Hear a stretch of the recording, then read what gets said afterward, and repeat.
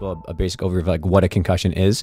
And then I guess in my mind, like why it should be taken seriously. Cause I still think largely in our culture, it's like, oh, you got your bell rung, like all of sport culture, but it's all like, oh, you're fine. Just a little head, like just shake it off, like give yourself a minute and keep going. Like I think people underestimate the traumatic nature of it, you know? So can you share some light on that? Yeah. So the definition of a concussion, it's a functional injury to your brain. So structurally, nothing is different. So if you did a CT or an MRI, that would look normal. So there's no brain bleed. There's no swelling in the brain, but the way your brain is functioning is different.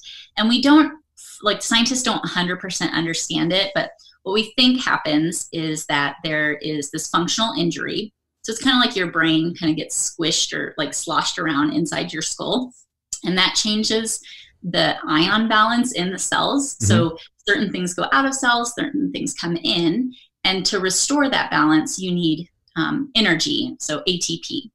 But what happens at the same time is there's decreased blood flow to the brain. And so there's like this mismatch between what your brain needs and what's getting there. Gotcha. And so that takes a while to recover. So something is definitely injured, but we just can't see it. And that I think is what makes it really hard. I always tell people like, hey, if your arm's broken, I put a cast on it and everyone can see your arm is broken. Or if you got an x-ray, you could see, oh, it's broken.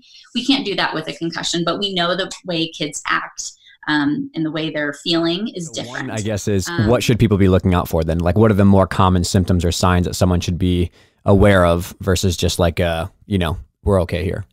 Yep. So headache is a big one, but that's not the only one. So feeling just kind of not right, like if you're dizzy or just like it's a little bit harder to process. I think foggy is a term people use a lot.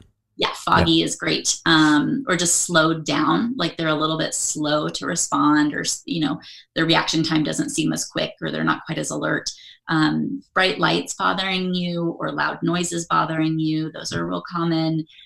Feeling a little nauseous is pretty common. Those are the big ones, I'd say, initially. A lot of times after concussion, people have sleep symptoms. Either they want to sleep more, sleep less, they have trouble falling asleep. Those are pretty common.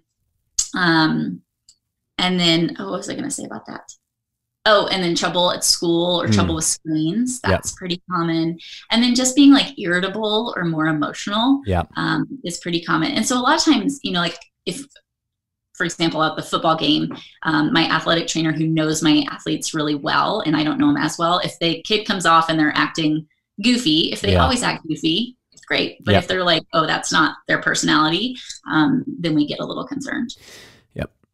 And then I was going to mention too.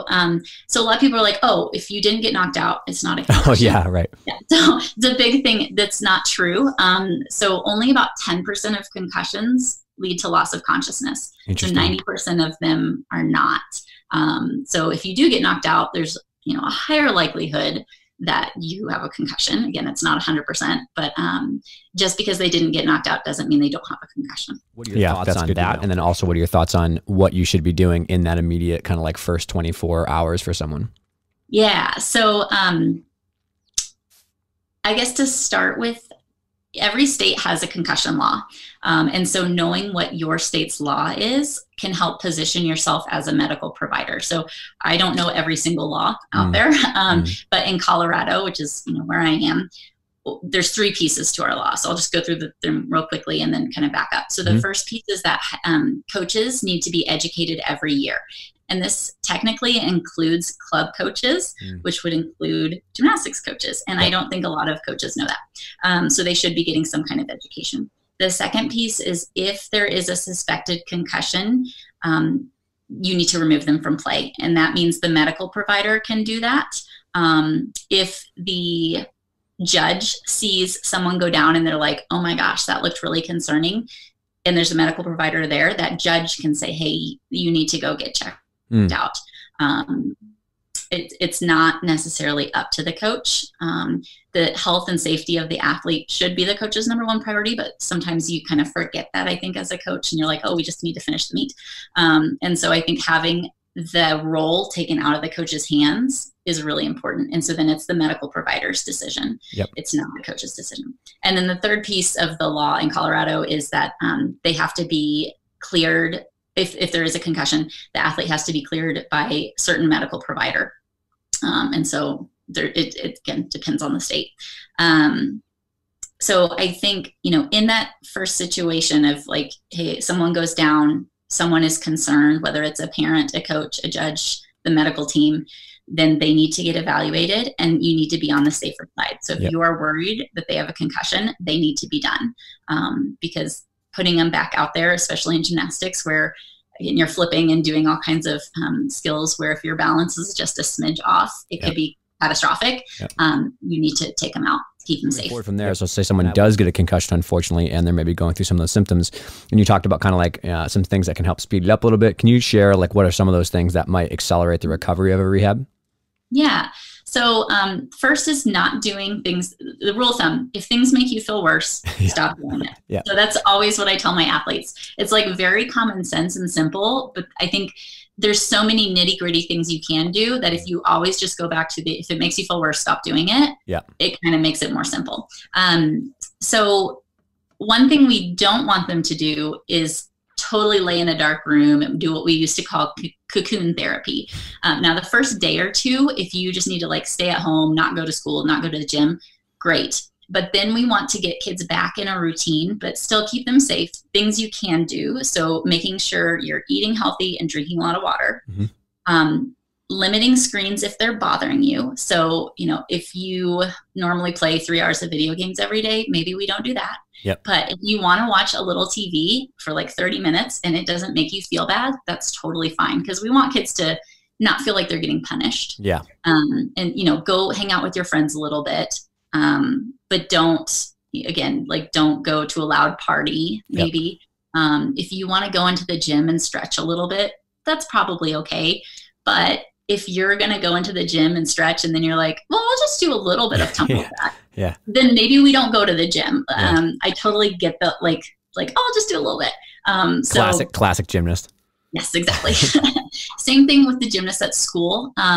So if you're a type A personality, high achieving person, which a lot of our gymnasts are, maybe you would just get a little bit of homework sent home to you, or you go to school for just 2 or 3 hours those first couple days and don't stress about it. It's easier said than done, right?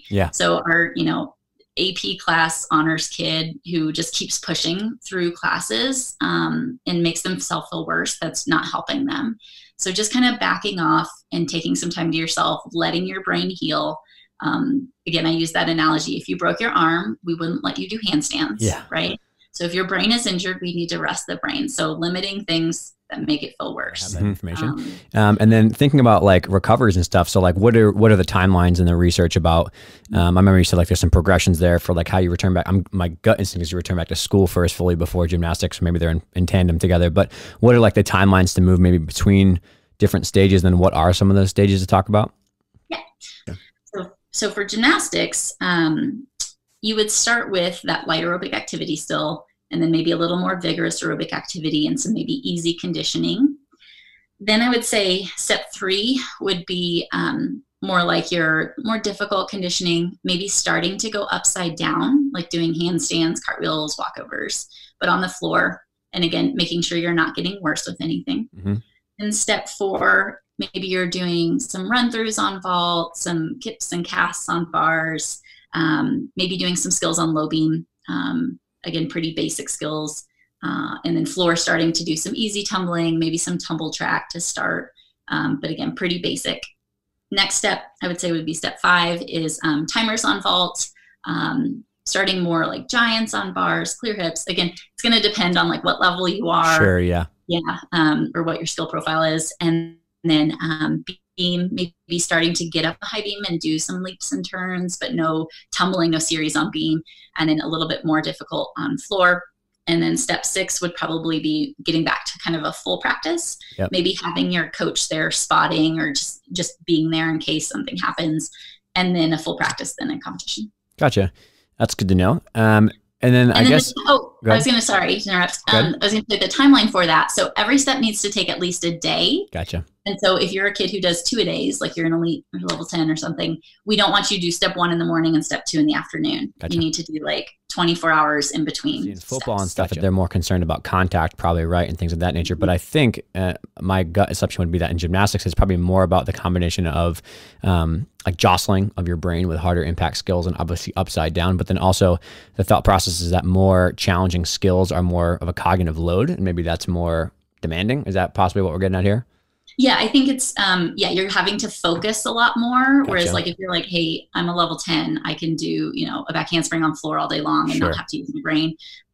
Whereas if I'm going to get on beam and do layout, step out, I really have to focus and think about it. Yep. And if my balance is a little bit off because of my concussion, or, the bright lights are bugging me in the gym and I accidentally looked at the light in the middle of my series, gotcha. So it's a combo of like, hey, let's keep us safe and, do the easier skills to start and then progress as we're doing well. Super interesting. This is also fascinating.